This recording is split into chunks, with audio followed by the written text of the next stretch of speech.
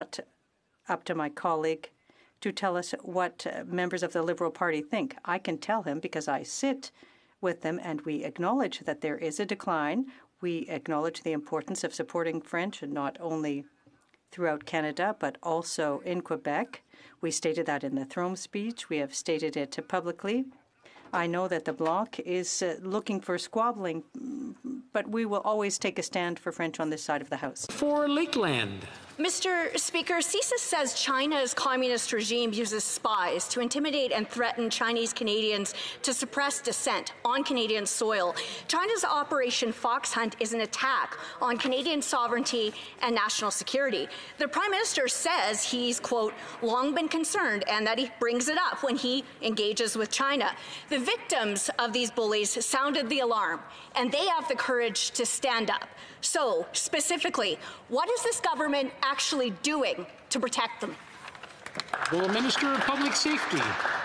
Mr. Speaker, let me be very clear that our government has been and will continue to take action to protect Canadians, their personal information and their interests from any threat or intimidation from foreign interference or espionage, including threats to our economy, intellectual property, critical supply chains, and communities. And, Mr. Speaker, as the NSI COP report released earlier this year makes very clear, we recognize the hostile activities of state actors, such as China, as a key and growing risk in this regard. Mr. Speaker, we remain constantly vigilant against these risks. The Honourable Member for Lakeland. Beyond so-called recognition and all these words, what is the actual action? Almost 80% of Canadians believe China constitutes a threat to Canada. Recently, the Chinese ambassador threatened Canadians in Hong Kong. Canadian citizens are in arbitrary imprisonment, and Canadian lives are at risk in China. The Liberals' failure to stand up for human rights and to protect Canadians all over the world is emboldening these state-sponsored bullies. How can Canadians feel safe anywhere when the Liberals clearly don't have their backs? The Honourable Parliamentary Secretary. Thank you, Mr. Speaker, and I thank the Honourable Member for the question. However, at the very premise of that question is that Canada is making strong representations on an almost daily basis with respect to the issues around China. Reports of harassment and intimidation of individuals in Canada are deeply troubling. Allegations of such acts being carried out by foreign agents are taken very seriously. Chinese representatives of their government in Canada, like all foreign government representatives in Canada, have a duty under international law to respect the laws and regulations of Canada. Canada will continue to use every measure available to us to stand up for Canadians and their rights. The Honourable Member for Lakeland. So just tell Canadians these measures. Canadians are under threat and they deserve action, not just words. 3 weeks ago, 8 people were charged for intimidating and harassing Chinese Americans in the U.S. American officials say there's an aggressive commitment to protect their citizens from China's campaign of illegally imposing its will. The Prime Minister does admit, as do these ministers, that this is happening to Canadians. So one more time, how many people have actually been charged in Canada for going after Canadians in Operation Fox Hunt? Minister. Thank you very much, Mr. Speaker. And let me assure this House that we do not in any way tolerate foreign actors, hostile state actors, threatening Canada's national security or the safety of any of our citizens. And I want to assure this House and all Canadians that our security agencies and law enforcement agencies have the skills and resources and the legal authority that they need to detect, investigate, and respond to every such threat. Thank you, Mr. Speaker. The Honourable Member for Courtenay Alberni. Mr. Speaker, the Liberals have left thousands of small businesses, especially startups, to fend for themselves throughout the pandemic, and they're desperate for help with a second wave hitting. Many entrepreneurs still can't access CEBA, the wage subsidy, or other small business supports. And now the government is refusing to backdate support for commercial rent relief to April. For months, small businesses have been left behind by government programs, and many now have massive debts and are facing bankruptcy.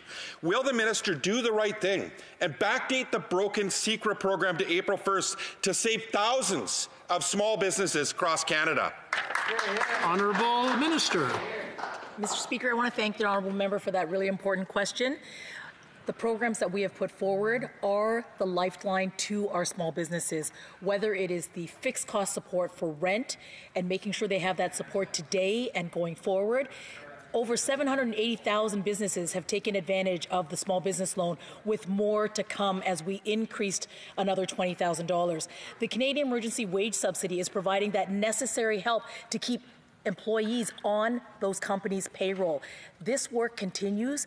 I'm thrilled to work with all members on all sides of the House to make sure we are supporting Canada's small businesses. Thank you, Mr. Speaker. Honourable member for North Island, Powell River. Well, Mr. Speaker, businesses need retroactive payment. This country is in the grips of the second wave of the COVID-19 pandemic. In parts of the country, cases are higher than they were in the spring. It is critical that people can stay home to stop the spread of this virus. Instead of supporting Canadians to help save lives, the Prime Minister is now threatening to take away those very supports. Previously, he said that this government would do whatever is necessary to see our country through COVID-19.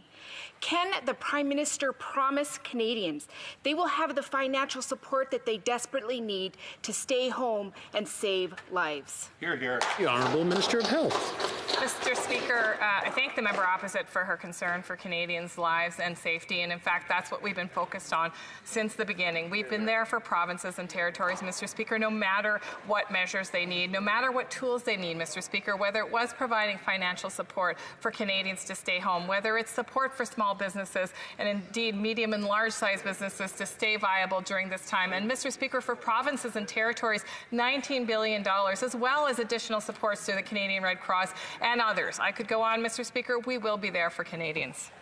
The Honourable member for Richmond Hill. Mr. Speaker, many constituents in my riding of Richmond Hill rely on accessible public transit to commute to work and home safely.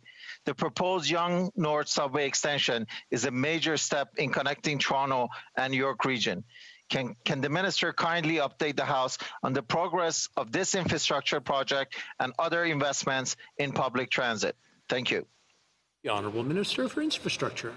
I'd like to thank the member for Richmond Hill for his question and for his continued advocacy for the Yonge North Subway. Our government has invested over $13 billion in public transit, more than 13 times the previous government, while the Conservatives called for cuts to infrastructure. We look forward to working with the province and seeing a business case from them for the Yonge Subway extension so that we can get it built, creating good jobs, reducing emissions, and helping people get around their communities faster. Honourable member for Edmonton Centre. Mr. Speaker, Canada is the only Five Eyes member to neither ban nor restrict the use of Huawei 5G equipment. Why are we allowing the Chinese government to bully and intimidate our country in a brute force attempt to potentially surrender our citizens' data, privacy, and security? Minister of Industry.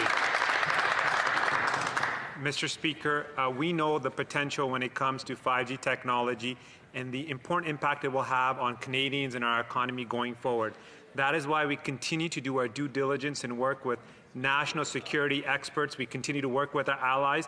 And I can assure the member opposite, we never have and never will compromise when it comes to the safety and well-being of Canadians. And we will make a decision in the best interest of Canadians. The Honourable Member for Edmonton Centre.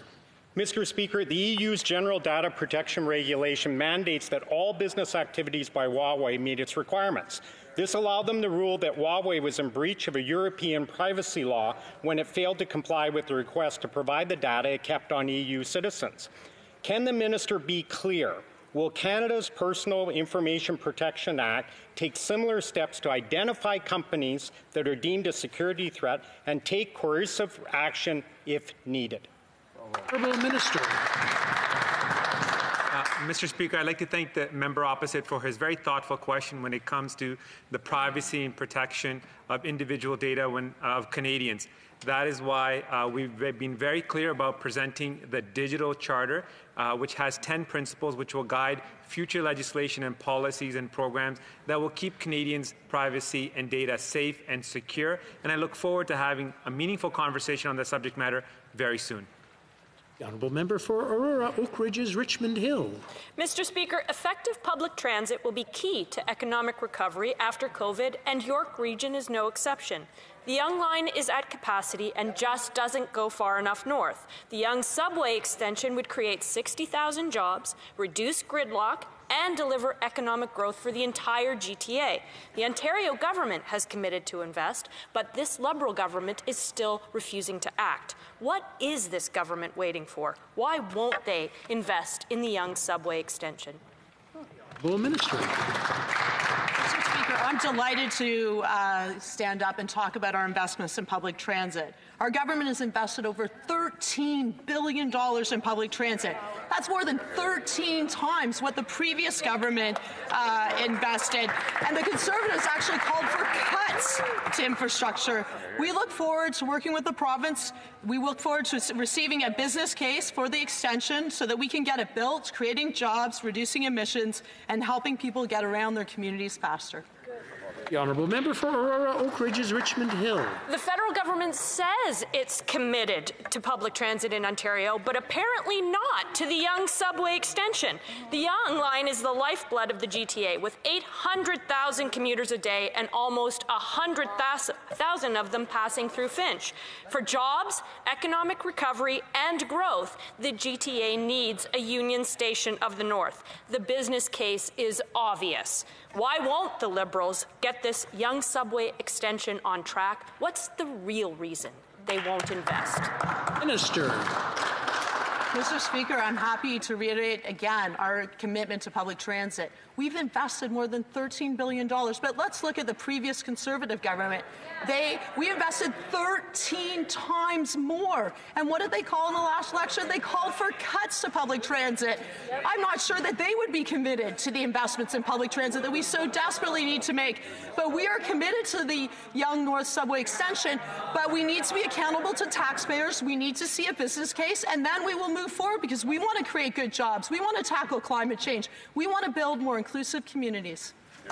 The Honourable Member for Drummond. Mr. Speaker, yesterday evening on Tout le monde en parle, the Minister of Heritage said he was hopeful that in the next budget, the web giants would be subject to GST. What we need isn't hope, it's the political will. The minister doesn't have to wait till the next budget. He could simply, as of this afternoon, require Google, Apple, Facebook, Amazon et al. To charge GST like everyone else. Even they say they're open to it. The government just has to act. It just has to ask. It's a question of tax fairness. Everybody pays their taxes. When is the minister going to act? The Honourable Minister. Thank you, Mr. Speaker. I'd like to thank my colleague for his question. Last week, we tabled a bill that would reform the Broadcasting Act. It's the first time in 30 years.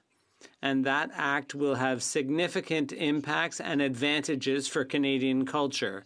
And our colleagues know this full well because we consulted them repeatedly before the bill was tabled.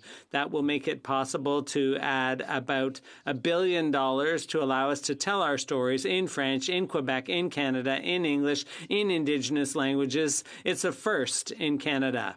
The Honourable Member for Drummond. Well, we're talking about two different things here because in our conversations we stress the importance of tax fairness, and that is forcing the web giants to collect the GST. 3 heritage ministers in a row, all ironically from Quebec, have made this promise, but Quebec's already figured it out. They already charge sales tax on the web giants. The minister is depriving Quebec culture, which has already been hard hit by the pandemic, of hundreds of millions of dollars, while GAFA is making record profits. He can require them to collect the GST. Why won't he? The Honourable Minister. Thank you, Mr. Speaker. I'd like to remind my honourable colleague that over $4 billion has been provided to arts and culture since the pandemic hit. According to a recent poll, almost 78% of artists are very happy with what the federal government has done. Of course, we could do more, and we will do more. And the broadcasting bill is not aimed at tax. It's more about broadcasting, but we will continue to make changes to improve the system in Canada. Thank you, Mr. Speaker. The government's announcement on rural broadband last week was too little, too late. Rural small businesses need broadband now, not between 2026 and 2030. This government was late on commercial rent assistance, late on the wage subsidy, and they're busy auditing small businesses in the middle of a pandemic. The Prime Minister wants more lockdowns, and rural small businesses don't have the infrastructure to move online. Why do small businesses always have to pay the price for this government's COVID responses? Honourable Minister. Mr. Speaker, last week we launched phase 2 of our government's plan to connect every Canadian to high-speed internet. The Universal Broadband Funds builds on our efforts, which we began early on in our first mandate. It's the plan Canadians asked for. It's the plan our rural members of Parliament shaped. It's a plan shaped by experts. It includes flexibility, backbone, last mile, a rapid response stream. I want to thank the Prime Minister for his care and support for rural Canada, and particularly for appointing the member from Long Range Mountains to co-lead this file with me. She truly moves mountains. The Honourable Member for Red Deer Mountain View. Thank you, Mr. Speaker. Millions of people in rural communities across Canada lack adequate internet connections. The announcement made by the Liberal governments last week won't change this. One reason is because a large portion of funding is through the Canada Infrastructure Bank, which in 3 years, that Liberal boondoggle has completed 0 projects. Why does this Liberal government continue to fail hardworking rural Canadians through smoke and mirror initiatives that get great headlines, but thanks to Liberal incompetence, accomplish nothing? Honourable Minister. Mr. Speaker, because of our government's efforts, tens of thousands of households at the end of this year will be connected to this essential service. Because of our government's commitment to rural Canadians, we have put more in investments than all previous governments combined. In fact, our government's support in rural broadband is 10 times higher than all governments who have come before us. Mr. Speaker, there's an unusual consensus emerging across the country that every Canadian deserves access to this essential service. Our plan is the plan Canadians asked for. It will work. I encourage colleagues to support their communities to put high-quality applications forward. The Honourable Member for the Beauce. Mr. Speaker, in this pandemic, a lot of students in my riding have had to stay home and attend school virtually. They're at a disadvantage simply because they live in a rural area. Chantal Bédard from Sainte-Enedine got in touch with me to talk about her kids' problems connecting to their online classes. From Sainte-Enedine to Saint-Gédéon in my riding, I keep hearing the same stories. This government loves to re-announce its funding commitments for high-speed internet, but when are they going to release their actual plan to connect people like Ms. Bédard? The Honourable Minister. Mr. Speaker, women like Chantal have been hit hardest by COVID, and one of the additional responsibilities they bear is supporting their kids with online learning. When that high-speed internet access is not a reliable one, Chantal's life is that much more difficult. We have heard her. We are working to address the challenge. Before the Universal Broadband Fund was launched last week, our government had already invested 5 times more to connect the people of Quebec than the previous government. We know the work is not done, but there is a program there to support Canadians get connected. I encourage my colleague to work with us to do that. L'honorable député de Moncton. The Honourable Member for Moncton Riverview, Dieppe. Thank you, Mr. Speaker. I was thrilled to hear about the commitment that our government has made towards the creation of a Canada-wide learning and childcare system. We also know that help is needed, especially now, to help support parents as they re-enter the labour market. Can the Minister of Families, as Children and Social Development, please update this House on the investments being made in New Brunswick to support families through this economic recovery? Minister. Thank the honourable colleague for this question and for continued and effective advocacy on this issue. We know that for Canadians, childcare is not a luxury, it's a necessity. COVID has shown this especially to be true. That's why Minister Sain was pleased to announce today a $14 million investment to help make childcare more accessible and affordable for New Brunswick.